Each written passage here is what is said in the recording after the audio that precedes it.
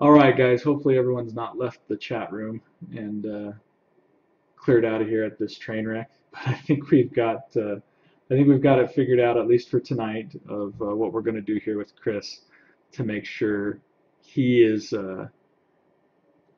getting his tutorial and learning how to paint, and you guys are being able to watch along. So, um, what we're gonna what I've done is just set my computer up here to stream my desktop. I've got Google Plus up streaming to Chris, and you guys are seeing the desktop with what I'm streaming to him. So this will get thrown up on YouTube when we're done, and hopefully cleaned up a little more so that uh, everyone can enjoy this a little better. So Chris, let's start with what you got here. We got pEyriss.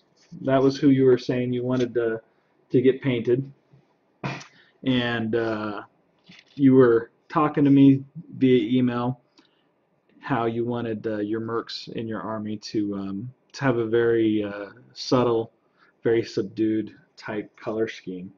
Um, why don't you tell us some of your thoughts behind that? What is it you're looking for there? Well, I'm kind of looking for like my Signar is my main army, and I'm kind of looking for them to have like a blue and kind of almost like a regal look with a more expensive looking like nice armor and more of a clean cut look, and then for my mercenaries to kind of look a little more rugged and a little more just like neutral look, so that when I transfer them and put them in with another army or something, that they won't be identified with my Signar look. Okay, so something that identifies him as a mercenary and has a little bit more of a worn and ragged type look to him. Okay. Um, what I've done here, just to give you a heads up, is I've gone ahead and assembled and primed the model. Um, I did a little bit of a zenithal priming on her, black underneath and then white from above. And this was just done with the P3 primer, okay? The white P3 primer and then the black P3 primer. Have you ever done zenithal priming like this before? I have not. I've only done either black or white or Okay. gray. Um, I've really only for miniature painting. I've only done like trolls. I did like a 15-point troll army before I realized that I was more interested in Signar. Okay, fair enough. So that's where I had a lot of the trouble with kind of figuring out what to paint first and like doing all of the shading, and realized that I needed to look a little bit more into what to do Okay. before I started messing up some more models. Okay, good. Well, and that was another thing that we talked about in email was order of operations. You know, in what order do you apply the colors? Where do you start? Um, how do you prevent getting your colors mixed up? You know, in other words, painting in the line kind of thing. So, well, and we'll talk about a lot of that either tonight or in part two of this as well. But just to go back to the zenithal priming thing, it's really simple. If you mount your miniatures on a cork like this, or even if you were to take a pin vise, you get yourself a couple of these off of eBay. They're usually like $3 each, um, and screw a hole up into the base of the miniature, and then attach a wire in there or attach a bit of copper tubing, and then put it into your pin vise. Then you've got another way to hold your miniature. The point is you want some kind of way to base or to hold the miniature so that you can manipulate it from different angles. And when I do zenithal priming like this, I'll spray from the bottom in the black, and then I'll spray from the top in the white. And usually I'm about 12 to 14 inches away, a couple of quick spurts, and I usually keep the coats really thin. In fact, if you look here at the bottom of her cape, you can actually still see some of the metal showing through. I keep my primer coats very thin. You're going to hear a few different opinions about that, I'm sure. This is just what's worked for me and what I've found to be successful. When you apply your primer so that it's so thick that you can't see the metal underneath, I think you're inhibiting the ability of paint to stick to it. So keep your primer coats thin, and I think you'll be okay with that. The other thing you can do with the zenithal priming too is you can spray the white from different directions to create highlights and shades, you know, specifically like if we wanted, you know, the front of her cape to be more highlighted than say the back of her body here, we could focus that white primer just right there along the front. I've done more of like a global type highlighting where it's just come straight from above. So, you know, that's the nice thing about zenithal priming is it also kind of gives you an idea of where your shadows and your highlights are going to be. The cape here is a good example of that. You can see you still got your black showing here, you've got your white showing in the middle right in this area, and then fading back to the black again. So when we paint the cloak here, that would be kind of the way that we would want to follow the highlight to shadow. Um, and that's, I think, one of the biggest advantages of zenithal priming is It's almost like a cheat sheet of shading or shadows and light blending. yeah, exactly. And you know, one thing that I've seen that you can do is and I've even done this a couple times on some models, is take a picture of the model after you prime it, and then you can refer back to that picture later as you're painting it to determine where your highlights and your shadows go. So I've seen people do that, and I've done that as well. So let's set her down for a second, and I want to talk a little bit about color scheme for you. Um, grays and browns are kind of what I remember talking about mostly with you. And I think if to go with creating a scheme that's going to be a subtle, subdued um, type of scheme, sticking with the Crix colors I think is actually what's going to help you get that. What I'm going to do, if it's okay with you and you think it's going to work, is I'm actually going to we'll start with the cloak tonight. I'm going to base the cloak in Crix Bane highlight. Okay? And then the shading, the first layer of shading I'm going to do will be in Crix Bane base. And then the second layer of shading, which will hopefully be the darkest layer, we'll see how it looks on there, is going to be a mixture of Umbral Umber and P3 Coal Black. And so the idea of the color progression that we'll have is going to look something like this. And I'm going to use this card here to illustrate that. And this card will be mailed back to you as well, so you can see how the colors interact and play off each other. And this is what I actually do for all my miniatures when I'm painting a scheme, is put the colors on a card like this, because otherwise I forget what colors I used. A good example is Maximus, that pig you saw me painting the other night. I didn't write down fully the right recipe for the skin tones, and people have been asking me, you know, what colors I did, and I'm having a hard time remembering. And you don't want to do that in an army. You know, when you're painting an entire army of figures, you want the color to be as, you know, fairly consistent. So, and so what I'll do here is I'm just going to pull a little bit of this highlight color out, pull a little bit of the Crix Bane base out, and I'm going to kind of blend it, show you a little bit of how that color will progress and look. And then when we get down to the shadow,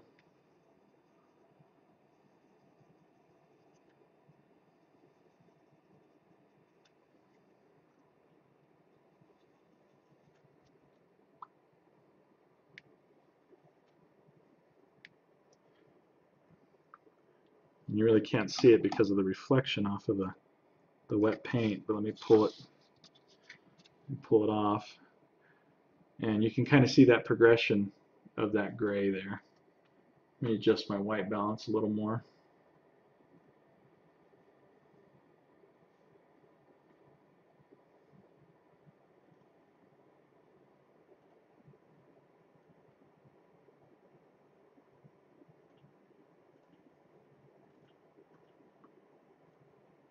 There we go. How does that progression of gray look for you there, Chris? Yeah, it looks good. I mean, I definitely think that that would fit where it kind of gets into like the dirtier, muddier looking kind of colors towards the darker end of the spectrum. And, I also remember when we were talking about how I kind of, for my main army, I wanted to stick with like the silver and the gunmetal metallics, and then maybe in the mercs go a little bit more into using um, like a steel, like a dark steel and a bronze look. Yeah, and see, bronze will actually look really good with this, I think. Um, in fact, if we took uh, bright bronze, Vallejo game color, bright bronze, and then P3 pig iron. I think these are two colors that are going to work really well with this gray cloth. Let's put the pig iron right there.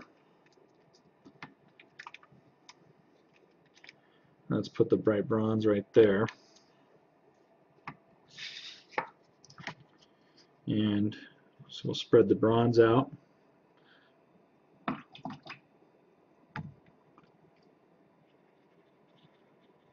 We'll spread that pig iron out. And you can see the contrast. You're starting to get some nice contrast there between those two colors. I think one other color that I think we need to put a little bit of a brighter color into this to give you an idea of or to create just a little bit of contrast. We don't want too much contrast, I think, with the grays. I think we just want to have a little bit of it. And so I'd actually think a green might work. Blue could also work too, but a nice green that might work is a little bit of Ordic olive. And I'd want to use that pretty sparingly. So if we were to use that on the iris here, somewhere that could go sparingly could be maybe some of these straps here or some of these armor plates. If you wanted to be a little heavier with it, you could paint this inside of her cloak in the Ordic olive. That might look pretty good. Same with the inside of the hood here around her face. I like the idea of doing the armor platings. The armor platings? Okay. Yeah, so maybe doing armor plating with the Ordic olive next to the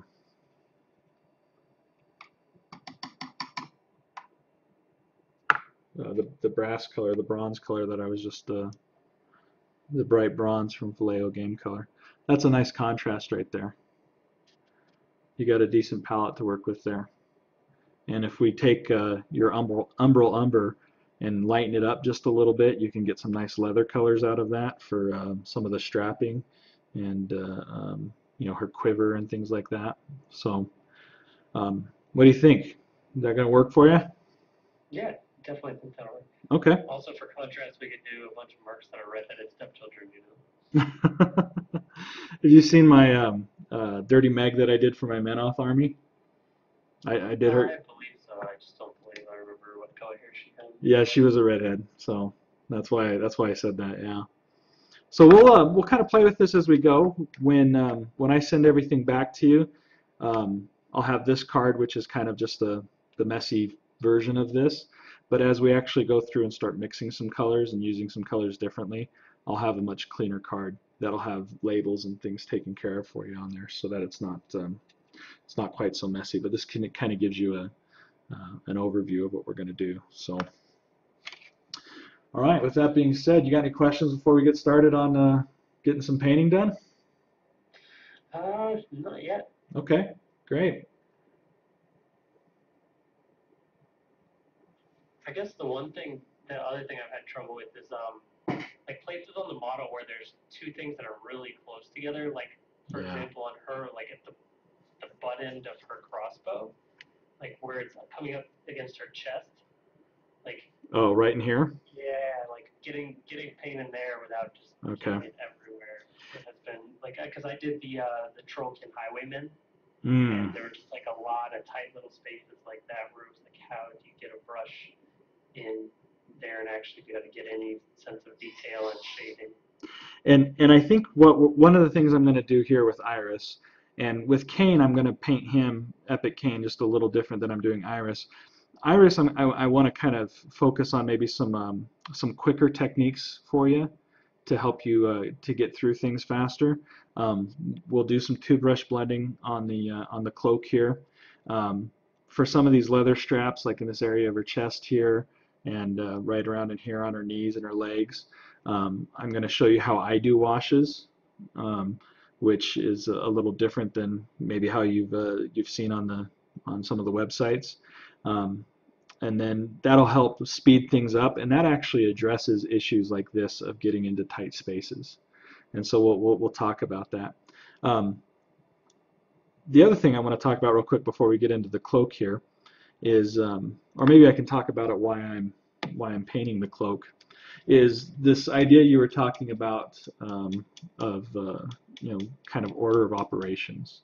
In what order do you paint things?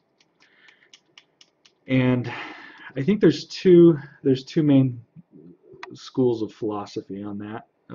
As you talk to people who paint miniatures a lot of people like to start working um, inside to out, and other people start working outside to in. I think I'm more of an outside to in type individual, and the reason why is because I like to work on the biggest areas first, because those are the areas that are going to take the most attention, I feel. And then I go down into the smaller areas and the tighter areas. And as far as, what do you paint first, what do you paint second, you know, I don't know if there's a hard, fast rule that specifically says, oh, you have to paint all the metals first, or you have to paint the face first, or you have to paint, the leather first. I think the biggest thing, Chris, that's going to help you out with that, because I remember having that question too when I was first starting to paint miniatures, is being consistent. Pick a color, start with that color, paint everything on the model that color, and then move on to the next color. For example, I'm working on painting a troll army right now on commission, and one of the things that I'm doing is the Runes of War list right now, which has got what, 3 or 4 units of rune casters in them, and that's a lot of the same model to paint over and over again, and it's really easy to want to tear your eyeballs out when you're done painting that one. And really what I've done is just I pick one color, I go through the unit on that color, then I go to the next color and I go through the unit on that color.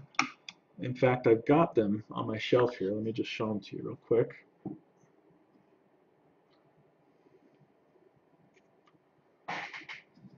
Here is 2 of them from the same models from 2 different units, and you can see, like, this one here on my right finger, the bronze color here has been washed, whereas on this one the bronze color has not been washed yet. And that's because I just haven't gotten to the washing part on this model yet. Also on the face too, I've done the orange bits on the face on this one, but I haven't on this one. And so I think what I'm getting at with saying this is, when you start working in a systematic way of painting a model, you need to be consistent with it. And as you start working on that consistency and being deliberate about what colors or what parts you're painting first, you start to develop some habits about your painting. And that's the biggest thing that's going to, I think, influence the quality of your paint, is picking a way to do something and then sticking with that. I don't think there's any hard, fast rules out there about what you paint first or what you don't paint first. Now, when you get into some of the detail stuff, how do I keep the cloak color from getting on her face when I got to get into some of those little tight places? That's going to be a lot of practice. That's going to be a lot of patience, and that's going to be a lot of finding out what you need to do to get into your groove for painting. Um, a lot of people talk about holding their breath when they're painting details. I was talking about this a couple weeks ago on air actually, and I think that's one of the worst things you can do when you're painting is hold your breath, because you're not going to be able to maintain the oxygen in your muscles and in your brain that you need to focus. And I think your hand is going to start shaking a lot sooner um, than it would otherwise if you were just focusing on some regular, deep, slow, deliberate breathing.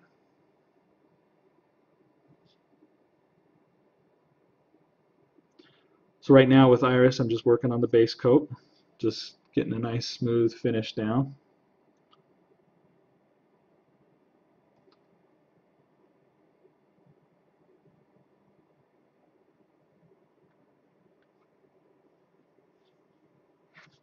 So does that answer your question a little bit on the order of operations thing there? Yeah, I mean that's kind of what I tried to do on my trolls. Is I would go through like the entire set of Highwaymen and be like, okay, I'm gonna paint all the leather, its base coat, and then I would go back and be like, I'm gonna do all the armor, and it just like doing the base coats was fine, but then it was like, okay, well I have the armor painted and I have the leather painted, and now I have to find some kind of way to get in there and paint all the skin without getting the skin tone on the armor or the leather. Right, It's just and that's where I guess what I was saying about how I like to start on the biggest area first, the cloak. I'm going to run into some problems, yeah, right in here in this area when I'm painting. I'm going to run into some problems right here, against the cloak with getting the green on the armor plates. Um, and that's just maybe my would be painting something really small. yeah. I mean, really, what are we talking about here? Something the size of a quarter, right? Maybe a little bigger. Um, that's just going to be kind of par for the course. Now there is some stuff you can do as far as taking some time to plan out your paint scheme. I do that all the time. In fact, the Centurion that I'm going to be painting for you, I'm right now. I've got the parts sitting on my desk here, and I'm thinking, okay, how am I going to paint this um, to maximize the paint coverage and minimize the work? Because really that's the goal of every miniature painter, right? Is to get something done as quick as you can and looking as good as it can, right? When you got 100 points of an army sitting on your desk and you got to paint it all, you don't want to take an hour and a half, 2 hours you Right. know, per Yeah. detail. Yeah, you're going to go crazy if you try painting an army that way. You end up seeing me in my office one day. That's a joke that I don't think people on air would get. I'm a professional counselor. That's what I do for a living. So I probably should clarify that.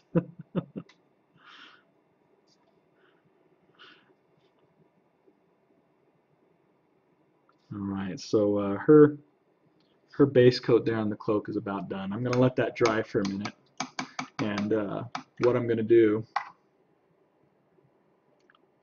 is we're going to come in here, and I'm actually going to do these green armor plates right now, um, just to kind of talk about how to get into tight spots. Now, if I remember right, you said you had a size 2 brush, right? Yeah, I made the classic beginner mistake of going out to my local hobby store and buying the not so nice brushes in the smallest size that they sold and bought like the 5/0 and the 3/0 and the Oh yeah, 2/0 those and are. then came home and tried to paint with them. And then I did a little more homework on brushes and everybody was like, oh, you need like a 0, a 1, and a 2, and that's it. So I ordered a bunch of brushes off of Amazon the other day. Brand I believe was Da Vinci. Okay, those are a decent brush, yeah. Um, they didn't have the ones that everybody talks about available in all the sizes I needed. So the Winston and whatever Newton, Winsor & Newton. yeah, Windsor Yeah. and Newton, they didn't have those available in sizes 0, 1, 2, 3. So I went with the Da Vinci had like a set, and those should be here today. I'm waiting for a window to prime because I live down in Florida and it's like 80% humidity. So Yeah. I think on Tuesday the forecast is supposed to be clear and sunny and like 60 degrees. So it's going to be a good opportunity to prime everything. Yeah, that's good priming weather right there. One thing you might want to look into is uh, paintable primer, with a brush. You're going to have a lot more control over the quality of the primer um, than in something in a spray can. And then also airbrushing your primer on. Vallejo makes a really nice paintable polyurethane primer. That's that's pretty durable, has a nice tooth to it. I mean, it does create a little more work as far as um, doing more work by hand and by brush, um, but you don't have to worry about those issues of frosting and things like that. Is there a way to do the zenithal priming method by hand painting it, or is that kind of No, I've actually seen people do it. What they do is they'll prime the model in black and then they'll dry brush the model in white. okay? Yeah, yeah, and it actually produces fairly decent results. Um, Let me show you something real quick here. This is an incredibly trashy looking brush. You guys are probably going to be appalled that I actually have a brush like this sitting on my desk. But take a look at that. That is a nasty, nasty brush. This is my size 1 Sharf that I use for most of my work. This was a flat size 10. And I'll use this for dry brushing big areas. If you're going to do that zenithal type priming with using that dry brush method I was just talking about, I would recommend getting a brush about this size to do that with. Okay. Yeah, it'll make the dry brushing smoother, and it will um, not you won't get quite as much buildup on the corners as you would using a smaller brush. Okay. Yeah. One thing that I did purchase was the Games Workshop dry paints, and so far from my experience with them is I can't even pull the paint out of the pot. It's so dry. I don't know if there's any tips or tricks with that, or if you've ever tried those. Could you repeat that again? You're kind of breaking up a little bit. The Games Workshop dry paints, where it's like paint specifically for dry brushing. Uh-huh. I purchased some of those, and I can't even get it on the brush. I mean, it's so dry in the pot that Really? it's basically just like a chunk of dried paint in a pot. Okay. I've not done a lot of work with the Games Workshop. I think they call them technique paints, if I remember right. Um, so I'd have to look into that for you. Let me look into that for you and get back to you as far as what to do on that. Um, I personally don't use a lot of the GW colors. I don't like how they paint, just to be honest. So so I didn't really buy a lot of the new stuff when it came out. Um, but I'll look into that for you, Chris, and I'll figure out what you might be able to do to fix that problem. I guess another question I have is, do you use anything to magnify the size of the miniature to help you see everything, or do you just kind of have really good eyesight? No, I actually have horrible eyesight. I'm very myopic, very nearsighted. I can't see much past the tip of my nose without my glasses on. And ironically, that's been one of the challenges of doing these broadcasts is learning to paint with my glasses on because typically I take them off and get my face as close to the miniature as I can. Um, if you But I assume the reason why you're wanting to magnify is so you can see what you're doing. Yeah, I don't have that good of sight either. So I mean, I purchased one of those the magnifying glass lamps where it has like the magnifying glass and then the fluorescent bulb around it. Yep. It works pretty well for me. Yeah, and I've also seen guys use the headgear that has the magnifying lens in him. Uh, Yeah. so I've seen those work really well. I'll give you a tip though on something that will improve your ability to have more control with the brush. when you're holding the brush, so here's your brush here.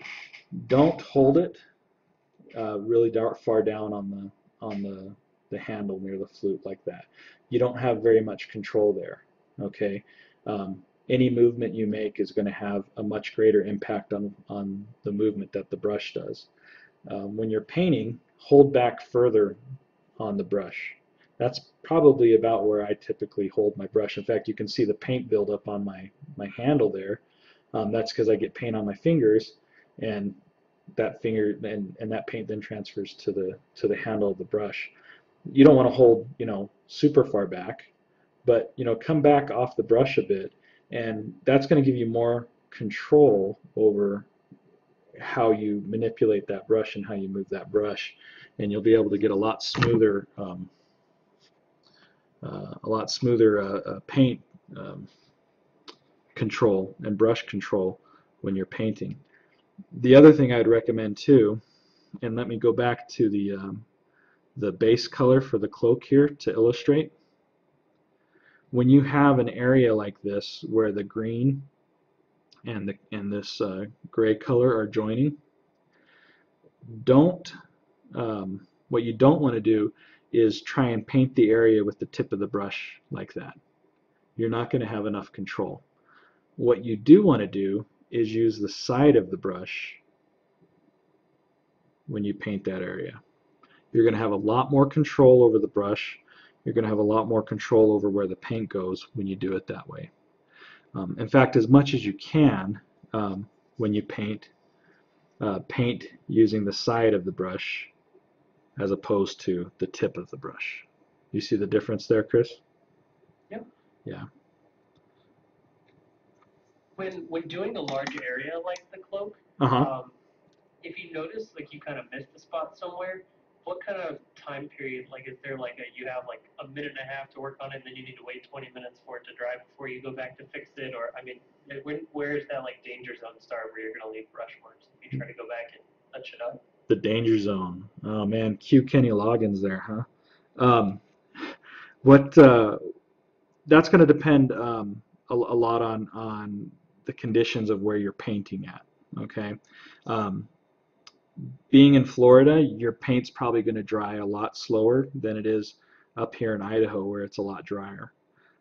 My paint dries really fast, and my window of time is pretty short. That being said, I can take this green color here and I can dab it right on that color there and take a moistened brush and pull that right off right away without any problems. So if I do get paint somewhere that I don't want it, I shouldn't try to use like a napkin or like a Q-tip to get it off, just a wet brush. Yeah, use a moistened brush. You can use a brush with some saliva in it. Okay. Um, the other thing that I like about P3 paints is they're actually fairly durable, and you can take an old brush like this, an old cheap brush, and cut the bristles short and keep that next to you right away. And you can do a different size here. This is pretty large comparatively. And when you get that paint, when you make that mistake, pick that up right away and use it to brush off or wipe off that Almost paint like that an you made. eraser. Almost like an eraser, yeah, yeah. Okay. Now that would be on a large area like this, but when you turn the model around and you get into a tight area like this, depending on where you're at as far as how much shading you've done in here, um, I would really just probably let it dry, you know, give it 20 minutes to dry, and then just recoat it. Because Okay, like a lot of the trouble I had with my trolls was like the straps for the armor, like the little tiny leather straps on like the axer and the impaler and stuff like that. uh-huh. Like just trying to paint those and not get it on the skin that I had already painted was like Okay. not enjoyable. Yeah, okay, I think I understand what you're saying now. Let me grab a troll here just to, or gosh, what I've got here. Like the straps on the back of the neck on the axer and the impaler. Oh yeah, yeah, Like want to pull my hair out. yeah. I know what you mean, man. Um, Those were like the first two models I painted because I was like, oh, these are bigger. They should be easier to paint. right. Yeah, that's what you would think, right? Yeah, deceptive, isn't that? Um, The bigger they are, the more detail they put on them. so let me do this. Let me zoom in here a little bit, and I just want to show you because I think I understand what you're saying, and let me zoom in here to kind of illustrate it. Okay, and let me adjust my focus here. Okay, so this area right here, where these straps are, that's kind of what you're talking about, right? Is areas like that? Yeah, just like one of those like pencil thin lines of detail that you want to paint one color, but you've already painted everything behind it. Okay, all right, I follow what you're saying. Let's take a P3 color. I mean a Vallejo color. It's called leather brown. Let me find it here. Give me just 1 second. Here we go. Vallejo leather brown. Okay, right there. That's kind of one of the colors I was thinking of using on her anyway, for some of the leather colors. And let's paint that strap right now to kind of show you a technique that will help you keep it clean, because that's what you're having a hard time with. Yeah, it's just kind of painted thin lines. The only Okay. painting experience I had for this was, Bob Ross style painting where there are no accidents.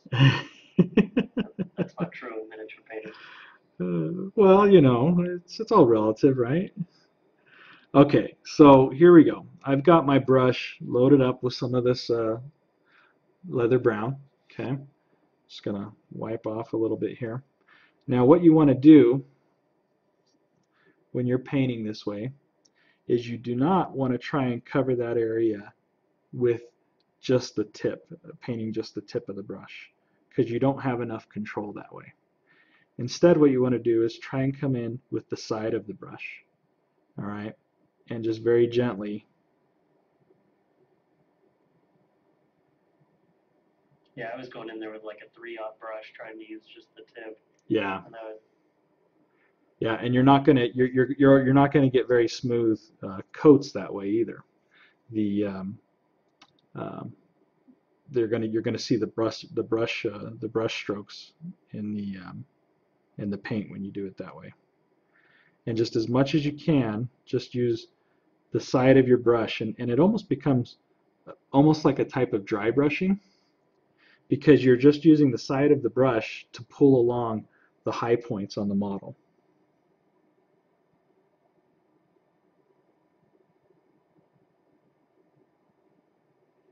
And see, now we've covered that area, we've painted those straps, and not gotten any of the brown on that green.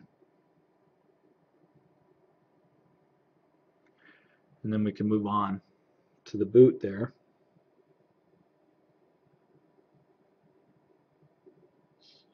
I had kind of a question about those bases that you referred me to, the resin bases. Oh yeah. Um, like if I was to paint my entire army on the bases that they came with, how difficult would it be to reapply them to one of those bases? It depends on how you originally attached um, the bases to the privateer, the model to the privateer base. I mean, because typically they have like that slot in them, Uh-huh. and I've just been putting super glue on them and sticking them in the slot with the slot on the bottom of the model. Yeah. Yeah, you So need I would to, probably have to do pinning to do the resin bases. yeah, some of the newer plastic models, you can get away with gluing them directly to the resin base because they're pretty light. But some of the metal ones, you need to pin them down to the resin base. And Yeah, their footprints just aren't big enough to hold them in place. yeah, yeah, and that's pinning. That a lot of that's going to be pinning. Have you had much experience with that? You know how to do that? I've never pinned. Okay. What I'll do is I haven't started assembly on Kane yet. So when I'm ready to assemble him, I can take you through that on how to pin with him. Okay. And it'll be good because that's a skill really you probably should pick up. So it'll help you a lot in the long run. Now I just wanted to hold this here. If you look right there, you can see where I got some of the brown onto the green. You see that there? And that's where you would want to use the tip of the brush to try and clean that up as best you can. And there you go. That brown's been cleaned up now. So when you're working right next to details that you've already painted, um, use the side of the brush, not the tip of your brush, and that will help you. That'll help you have a lot more control over where that is, where that color is being placed. I want to come in here and clean this brown up a little bit more. And have you used many washes on your Troll Blood army? I used on the armor. I used the black wash, the Games Workshop wash, and then on like the skin and the leather, I was using the Agrax brown Okay. shade. Yep. And I was going with the technique of just put it on a big brush and brush the whole area, not really target shading anything, Okay. just kind of covering the entire model. That's kind of what I had read and seen in the videos that I had previously watched on YouTube. Okay. Just kind of just almost dunk the model in wash and it'll go in all the cracks and dry off everywhere else. Yeah, and that's the typical, you know, the typical way that people do washes, and there's nothing wrong with that. I'm not going to bag on that or anything. Uh, what I like to do though is I like to be a little more targeted with my washes. So there you go. I got a little bit of the brown on the gray there, and I just wiped it right off. I like to be a little more targeted with my washes, and when I get to the point on this model where we're ready to do some washes, I'll show you how I do that process. So, Kind of how like on the Avatar where you're doing all the cracks in the legs. right, yeah, yeah. So there we go. That's you can see the green there now. I've got that. Definitely making it pop. Yeah, yeah. And once we start getting the some of the shadow going on this cloak, I think it's really gonna actually look quite nice. Um, this is probably dry enough now that we can start doing some a little bit of two brush blending on it. So we'll actually start on the inside right here, okay? And let me just kind of run you through two brush blending. Have you done any reading on that? You know much about the two brush blending? I watched a few brief videos on YouTube after you mentioned it in the email. Okay. Little 3-minute videos. I love it. I think it's fantastic. I wish I had known about it a long time ago because it's a time saver for sure.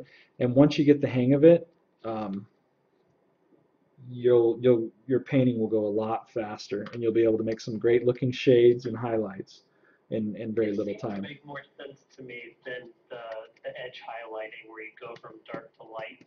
Yeah, yeah, Like most of the videos I had initially watched, and when I tried to actually pull that off on a model, it always, you could just see the difference in each layer you put on. Like there was like a clear line of where each color yeah. started and where each color, and like it looked like 3 separate colors. There was no real consistency between the layers. Right. The biggest thing to remember with two brush blending is it's all about moisture control. If you keep the paint too wet, then you're going to lose the blend. If the paint is too dry, then you're going to end up with what they call a paint ring, which is a line on the paint um, of where the edge of the paint had actually started to dry. And I'm going to use an index card here, or a paint card, to just kind of demonstrate how to two brush blend. Kind of where you want the viscosity of the paint to be. Yeah, yeah. Now I use for most of my two brush blending, I use these two brushes right here, which is a size 2 Raphael and a size 1 Scharf. And I also have some Winsor and Newtons here. Let me show you. Let me grab one real quick just to show you the difference between these brushes. So this is a Winsor and Newton size 1, and then this is the Scharf size 1. And you can see the difference in the length of the brushes there. And So the scale isn't consistent throughout every brand. well, that's one thing for sure. The scale is not consistent through brands. But what I wanted to point out was, from ferrule to tip, the Scharf has a lot more volume, bristle. The ability to hold more paint. Yeah, so you get the ability not necessarily to hold more paint, but to hold more moisture. So, which is what you want when you're two brush blending. So the size 1 I typically use as my application brush. The size 2 I typically use as my blending brush. And I'm going to put a bit of your shade color just right here in the corner. Um, I will use the P3 paints for two brush blending right out of the bottle. I find that I don't have to add anything to them because you don't want them too thin or else they'll dry too fast. So right out of the bottle you should be okay with using it. Now you'll want to take your blending brush and it needs to be moistened. I use saliva. I will drag the brush through my mouth. Um, some people will just have clean water sitting around and they'll use the clean water. I find it's faster for me to just pull the brush through my mouth. So, but keep the clean water around to rinse your brush on a regular basis. So, because you don't want the paint to dry on the brush. Once um, you pull your color off, okay, you place it where you want to place it, then you bring your blending brush in and you're going to put it down on the surface and start with a horizontal motion, working up into the color and then pulling it back out from the color and slowly lifting the brush away as you're pulling it back out from the color. If you take your blending brush and you stick it right into the color and swish and pull out, you're not going to get a very smooth blend. You'll get a much more blotchy blend.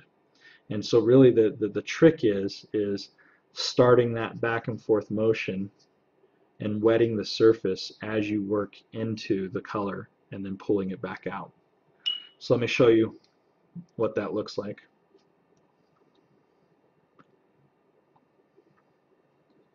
Grab the color, place it where you want, put your blending brush down, start working back and forth prior to the color, work slowly into the color, and then start working slowly out, slowly lifting off as you pull away. And you can see that trend. Right. Say again? You had quite a bit of water in the brush when you began to do that then, right? Yeah, it was fairly moist. If you were here, if you were here, I'd probably run the brush over your fingertip or over the back of your hand so you could feel how moist it is. Um, Okay. let me show The you. paint just looks considerably thinner after you did that. So you're instead of thinning the paint before you start, you're thinning the paint on the model. More or less, yeah. Now, if I've just loaded my blending brush up with quite a bit of water here. If you were to start with too much water, then you get a much different effect. You see that?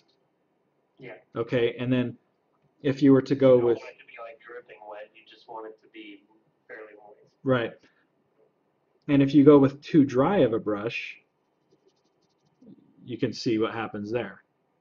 It gets It shortens the effect. short. It not only shortens the effect, but it also you can see how it's getting a little blotchy there, almost like a dry, wet watercolor. You know, Mm-hmm. and so again, place your color, moisten your brush, wet the area right in front with a back and forth motion, push into the paint, and then slowly pull your way out, and you start to get that transition. And that's So what that you're, would be something good to kind of practice on a piece of paper like that to get an idea of how much liquid yeah, moist to have the brush. yeah, and the paper is actually going to be a lot more forgiving because this surface is a lot more absorbent than the surface of the painted surface of the model. And so you, Okay.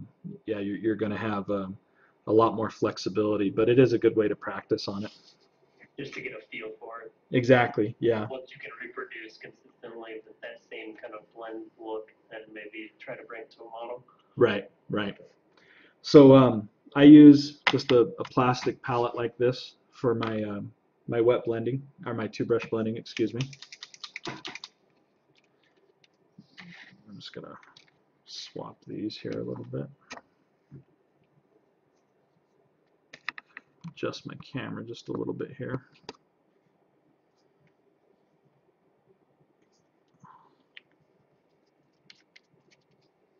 All right, and so we're going to start shading. I'm going to start right in here.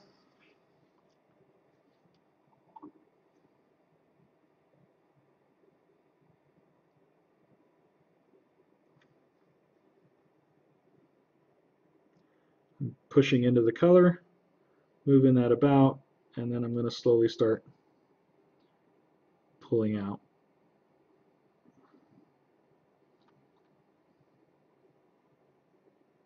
And as long as that paint is wet and you keep that edge wet, you can work the color for quite a while. And this is going to be a pretty big transition from one color to another. So it might take a few coats, and that's fine. And Since that's, it's such a large surface and it's a drawn out area where the shading is going to have to transition. yeah, yeah, exactly. But see, you know, you can pull that out, pull that color out quite far. And then underneath here,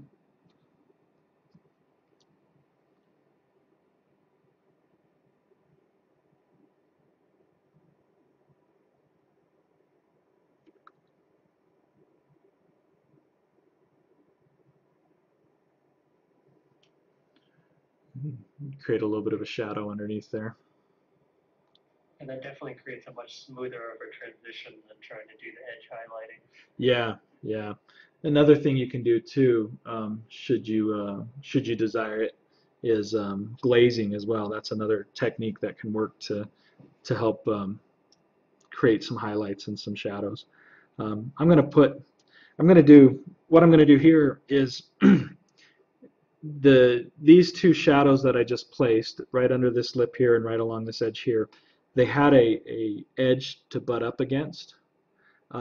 But I'm going to kind of show you how to blend a shadow in kind of a middle area where you don't really have that edge to butt up against, and that's going to be just kind of right around here.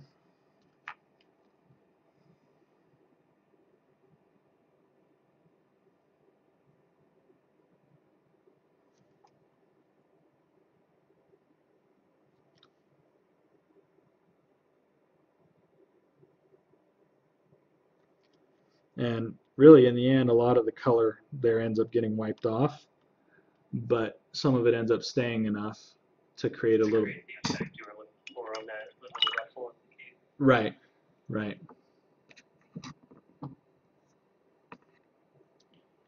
Move this water bottle all together. There we go. And then on the back here, we're going to have a pretty strong highlight right under that that crease, or shadow right under that crease right there.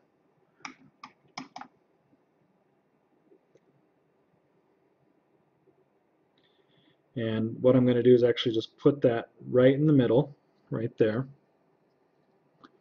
And I'm going to work my blending brush along the whole edge. And I can't stop to answer that alarm, or else this paint will dry, so just give me a second here. Thought I was hearing my own breathing. No, no, that's my it's the alarm on my phone. I usually turn it off prior to a broadcast that I forgot tonight.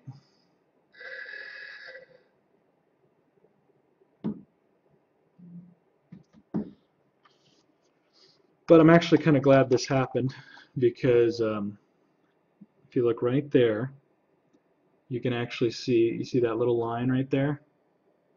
That's where the paint started to dry before I could blend it. That's what'll happen with two brush blending if you're not fast enough, is you get these little watermarks or rings. Best way to clean that up, just take your base color slightly diluted and just pull it right back over it and wipe it away like it never happened.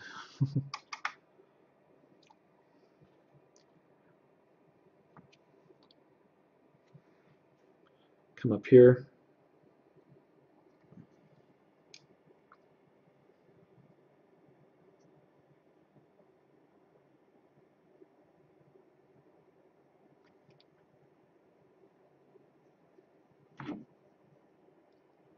So, I mean, this is almost creating the same effect as using a wash would do in some of these places like that, where there's more creases. Yeah, yeah, it's very similar to that, um, except with the difference. One big difference being the the washes are not as concentrated of pigment as the paints are. So you So when can they dry, they're not going to have as much of an effect. right the paints are going to have a lot more of a stronger effect on the quality or the intensity rather of the shadow or the highlight that you're doing.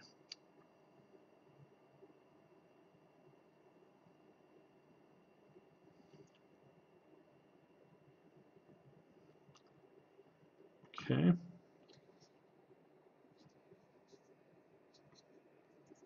What makes these corks nice too is you can manipulate the model from different angles, which makes it a lot easier when it comes to getting in there to apply the highlights and the shadows. After watching your video on Maximus, I went to Ace Hardware and picked up a few corks. They're great, man. I actually I can't find a hardware store out here in Idaho that carries them, so I have to buy mine off of eBay, which kind of sucks. But I have a constant supply coming into my home. They didn't have any large enough for a large base, but they had ones that fit a small and a medium base. So I think I I think oh go ahead. I think Old Rowdy is the only thing on a large base that I'm gonna have to be painting. The I just picked up some corks off of eBay, some large base corks off of eBay. I think I spent maybe $3 for three of them. Wasn't too bad.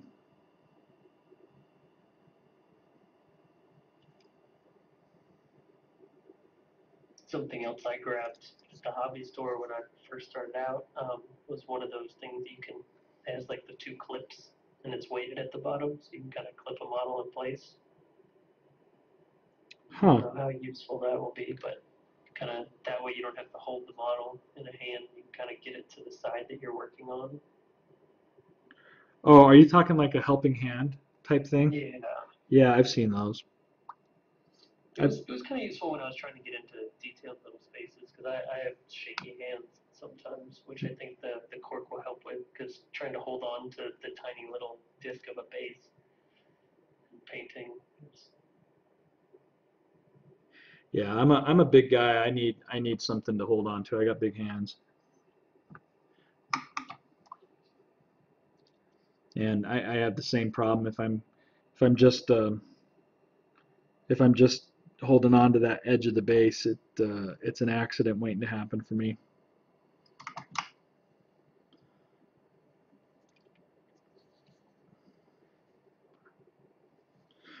And I get a little bit of a painting ADD.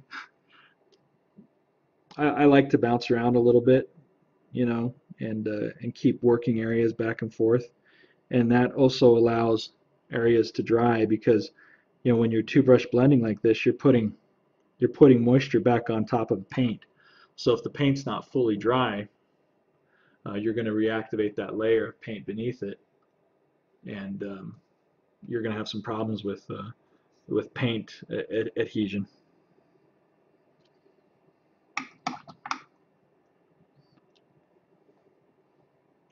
Now we're going to have to kind of do the same thing right here in this area, and that's just apply some of the paint and just kind of blend it in, because there's no edge for it to bump up against.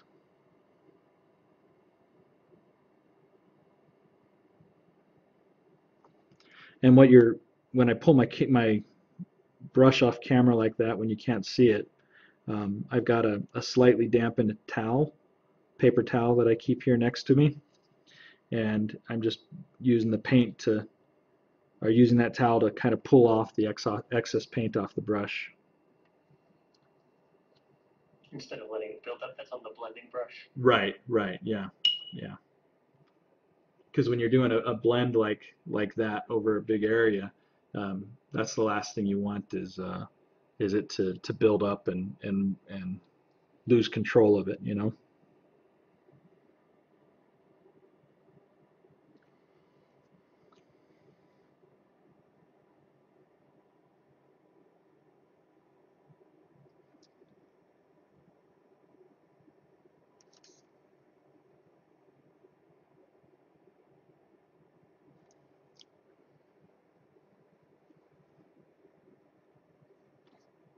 Now, if I was to do basing on the privateer press bases, would it be a good idea to do the basing before I prime them? Not necessarily. I think it depends on how complicated you want to get with your basing. If you're doing some, really scenic bases with, bricks and broken gears and pieces of jacks and stuff like that, yeah, probably not a bad idea. But if you're just going to put gravel, put some sand on and paint it, you don't need to worry about priming that. That's almost a waste of time. Okay. Yeah. Yeah, because I want them to look decent until I get to the point where I'll have time to get the resin bases and do all the pinning. Right, and when we're at the point with this model to do some basing on it, I'll take you through that, and we'll do some basing on her. The other thing you'll notice too, especially on this inside cloak, as I am um, working this shadow further, I'm pulling the paint out further to each time to make that shadow pull further and further away, and just building up that transition a little more each time. There you go. You can see it nice from that angle right there. It takes the reflection off. You see how it's just gone from dark to slowly going out to light. Because you started with one color and then you did one layer, and then after that dried a little bit, bring in another layer and bring in another to gradually create the progression instead of trying to get aggressive and do it all in one go. Right, and when you're working over light colors like this, I notice grays in particular are like this. Um, if you try to get too big of a jump going, um, the transition doesn't look very smooth. It looks off. So and so Looks like you're rushed. yeah. So you can see already just how much that's starting to. Depth that's been created. Right, yeah. And so what I'm going to do now is we're going to take um, coal black and then umbral umber, mix up an equal portion of the two colors. So that's about two drops of the coal black, 2 drops of the umbral umber, and that's going to be my new shade color, or my darkest shade color. And this is going to have some nice color to it. The mixture of the brown and the blue is just going to create a nice, rich, dark brown color, which will help give some contrast to the cloak without making it look too like it has too much contrast, you know? Yeah, it's not going to draw your eye to the contrast, but it's going to create contrast in order to. Right. And what I'm going to do as I apply this is I'm going to focus on it really heavy right here at the very, very back edge, but I want to pull it out pretty far and almost pull it over the rest of this gray like a little bit of a glaze and even, you know, and just let that color kind of permeate the whole cloak, if you will.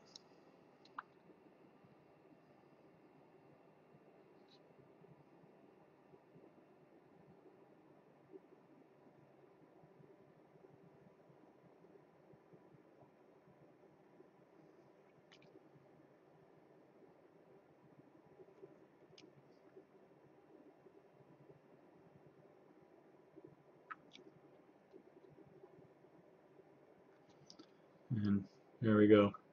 You can see let me get this palette out of the picture. There you go. And you see the depth that it adds to that gray,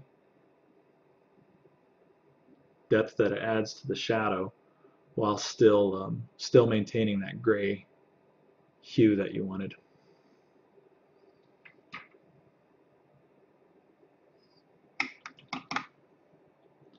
I'll probably go back and do one more coat of it too on on the inside there.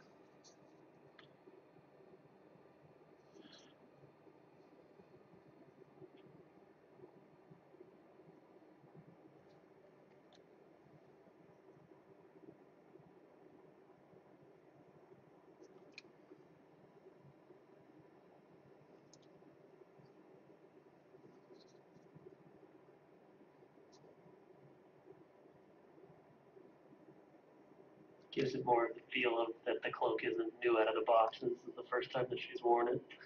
Right, right. And you know, when we were talking about the colors that you wanted to use for this army, this is actually really similar, these colors that we're using, to the studio paint scheme for Crix that's found in the Forces of Crix book. And it's real similar to that. And as we were talking about colors, that was kind of the first thing that popped into my head of what I think would look really good on your mercs. So Yeah, I have to do Alexi and the Risen and some Forge Guard. oh yeah, they would Forge Guard would just look straight up mean like this, man. Definitely have to have some redheaded stepchildren in that group. I think too, if I remember right, their shoulders their shoulder pads have a little icon on them, don't they? I can't remember it. No, I know they have the backpack and then basically a full suit of armor. If So you the could, backpack I would probably do in the gray, like this shade of gray. well, I would think if you did the armor in this shade of gray, and then found some way to work just a little bit of yellow in somewhere, um, you know, buying into the whole construction theme of the dwarfs, you know. Uh, Well, and with the like the galleon where the arm's gonna have that construction almost tongue toy look to it, yeah, yeah, like the claw. yeah, Tying that, I mean, I know they'll be in different lists, but still look good. yeah. Oh no, I agree. I agree. I think maybe do the yellow in the blast hammers, like on the tip, almost for like the glow effect. Oh yeah, that could be sweet. Because I know a lot of people do like the blue for the glow effect, Uh-huh. Yep. but I think yellow would kind of give it that almost like an electrified Yeah, look. yeah. No, I agree. It would, and it would add some color to the grays of your mercs, you know, which is going to go a long way to making them look pretty good. Yeah, instead of doing the olive green on every single one, kind of find a different highlight color for each unit. Right. Yeah. Yeah. Like I know in the Risen, a lot of them have like Kador hats and stuff on, so the red could kind of be the highlight color in those. Mm-hmm. Yep. Now, we've talked about blending over kind of large areas like this, and I want to get close here to wrapping up for the night on this. But I want to show you just some blending techniques for small areas, like around the hood here. Okay, um, Okay. because you still can use two brush blending. You just have to be a little more. You have to be just a little faster with it, really. So. Um, get myself set up here, and I'm actually not going to put the Crixbane base into these small cracks. I'm going to go straight to this darker mix. Yeah, because they're smaller areas, so the Do less of a transition. exactly, yeah, yeah. If you tried to do 5 layers in that small of a space, it would almost come redundant.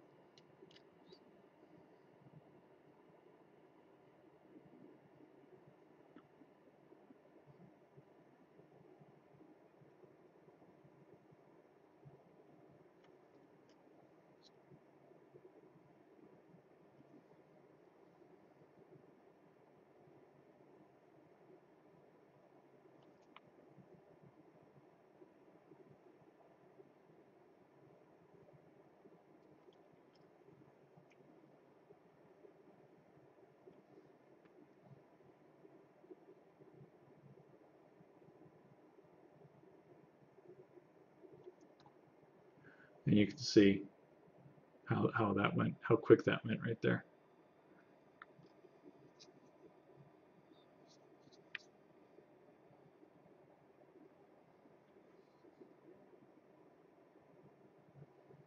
In areas where you do the two brush blending, would you typically want to go back and still do a wash over them, or is it enough of a shading to where you're not going to need to go back and do a wash on those areas? It all depends on what your final scheme that you have in mind is. Um, Often when I'm done two brush blending, I'll go back and add a very thin ink wash to an area just to give it some color. You know, some of the saturation of the color might have been lost. But that really just depends on that final look that you're going for. You know, um, most of the time I would say no though. Because it seems like you've brought out enough of the detail, like in the cloak, just through this process to where a wash would seem like you're not really getting much more accomplished in creating a depth of field. Right, right, and yeah, I don't think there's a lot of value um, in pushing it much further. You know, as far as shade and contrast go. Now with this green color here that we're working with, you can use the same shade color that we're using on the cloak on the green as well. Let me show you right here next to these straps. And this is the umbral. Yeah, the mixture of the coal black and the umbral umber. Okay.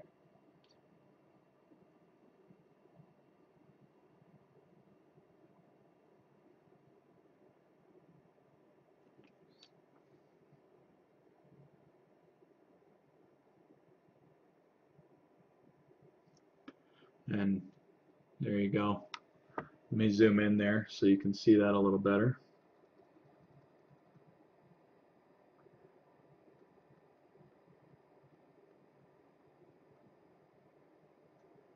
And you can see the shading that I put in there.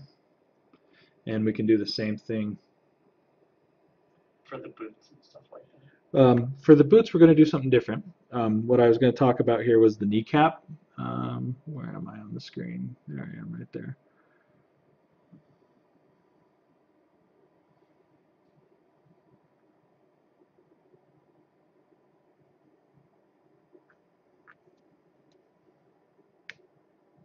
So you would want to start out at like a lower point on it and kind of drag it towards the higher part where more light would be. Yeah, yeah, exactly. That's what you're going for there. You want, and that's just more of a global type shading. But the other thing that it does is it ties the colors together. So now, if we back out, using Not that, so dramatic of a pop. Yeah, yeah, it tones it down just a little bit, but it also creates more harmony between the colors so that they don't contrast as much, you know, and you end up having um, something that just is a little more complementary to one another. Yeah, we don't need a John Deere green. Right, right. And then once we add that bronze color on the trim there of the armor, I think you'll really have a nice effect going. As far as the boot goes, what I'd recommend we do, just to keep it simple, Army Painter, ink, strong tone. I use this stuff all the time. Um, my buddy Rick calls it talent in a bottle. And for an area like the boot, where it's not going to get a lot of attention, or you don't necessarily need to put a lot into it, just load up a little bit of the wash on your brush, and just Hit the whole boot. hit the whole boot in this particular case. And then what you want to do though is you see the pulling that you have on the edge here. You want to wipe that off. Because it's gonna leave a little bit too much of Yeah, a shade in that crack if you don't. yeah. You don't have to worry about getting it on the other color since it is just a wash. But if you leave too much of it, it's gonna Right, right. And create what too much more of an effect than you wanted. right, not only more of effect, but you also get a little bit of a ring too once it dries. And you know, when we hop on next time, I'll make sure to point out what that looks like when it's dried, and you know, it's going to blend in just fine. It'll look great. Um, but yeah, It'll that's bring all the details in the boot out and also kind of tone it down. right. Yeah, yeah, and you know, we could do the same thing on this boot uh, up in here.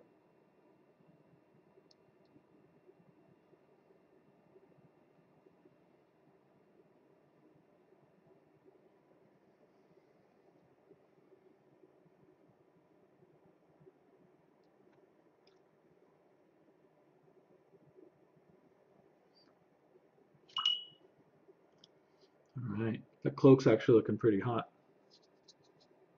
I like it. Yeah, definitely the colors that I was kind of going for. Good, good. Now, as far as the rest of the model goes, on her arm here, you know, these little armor plates we'll probably do in the green. Same with you know, this one here. However, on her leggings here, you know, she's got some leather leggings there. We'll probably do those in the same brown. Give it a wash. Same with the quiver. The hilt and the quiver. Yeah, yeah. And then her chainmail will definitely go with uh, the pig iron on that one. I think that that'll go really well. On her chest, she's got. We could either go with the same brown that we're going to do the leggings, or we can add a little bit of green on the chest there. Your call. Um, and then for her crossbow, I can show you a quick technique I do for wood, which actually looks really nice when we get to that.